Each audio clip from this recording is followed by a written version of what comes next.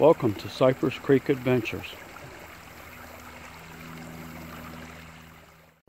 Hey there, welcome to another adventure.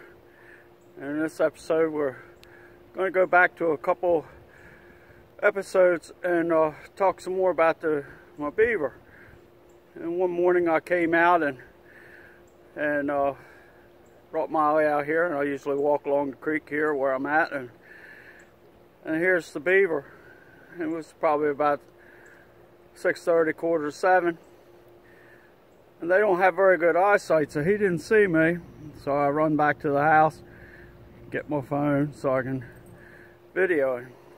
And very muddy that day, but I did sneak up on him, and I got some video. It's a little rough, but I think you'll enjoy it, and we'll show some other work that he did, and especially the couple trees that he had taken down. And it's just very cool to kind of watch his progress and watch him work.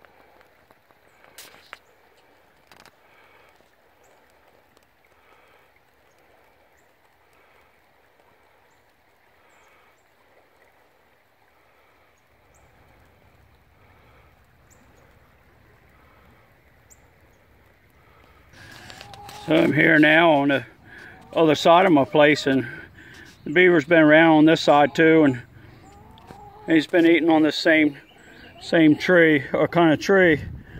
And he's cut this one down. This is the first time he's cut this one down. This is what he does, and he comes up here and scrapes that bark off, and that's what he's after, is that sweet bark. Do a follow up here on this beaver. He's been back here and worked on this one a little bit more. But most surprisingly to me, I didn't finish this one, and came over here and took this one completely down. Now this one here had a birdhouse in it, so let's walk down here and see if we can find it. And here it is. He's hauled this all the way down here and still has a remnants of the birdhouse I had in there. It's pretty crazy. And so he goes across here. We have just a terrible bunch of mud like everybody else. There's where he's been going. Well, as you can see, he's really getting this down by one more night, and he'll probably take all the rest of this with him. So he also came back, and this is all that's left of the whole other tree. There's the birdhouse and these couple little sticks.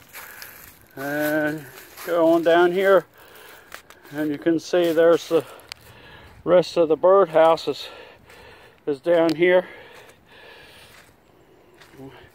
So I guess he'll come back and get that. And here's where he's been going in and out. It's really muddy down here. But here's where he goes in and out. So here's one of the sticks. This is actually off the big piece up there. And this is what he does. He cleans this right off. You couldn't sand that any smoother. It's pretty amazing. And there's sharp teeth. They just a couple clips and bite that right off. And here's the other end. He didn't quite get all that, but he left it. He ate it right here apparently. And went across here, and there's another piece right here that that he had from that same tree. And it's the same thing, doesn't matter if it's big or little, he likes that bark. Alright, here's another piece off that same tree when he took the whole tree down here. And you can see he's got a pretty good path here. And some grooves in the ground there where he's going in and out of here, dragging those sticks. And he takes them over here on this other side, sits on that sandbar and eats them. All right, it's been several days, but Mr. Beaver came and got the rest of this whole tree. And as you can see, he's cut it right off. So I'll walk down the water here and we'll see where he took it to. I'm down here by the water's edge, and this is one piece that they had, and of course we'll show you this spot before when it was going in and out. And so he went all the way across here, and he got that's where he ended up at, over here at the other side, and there's the rest of the trees. Cleaned the bark off it and got what he wanted. So this has been quite a little adventure. Well, thanks for watching this video, and I hope you enjoyed watching it. And I really enjoyed looking out for the beaver and checking for him all the time, and then all of a sudden he's there, you know, and it's pretty neat.